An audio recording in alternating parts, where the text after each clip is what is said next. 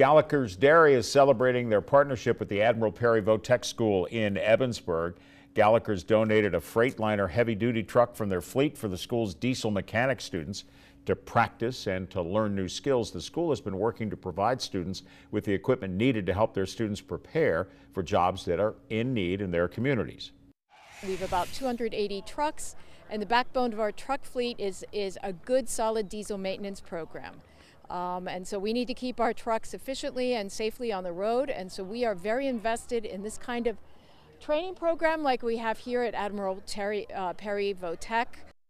Folks are happy to see a school program invested in supporting the industry needs in their community.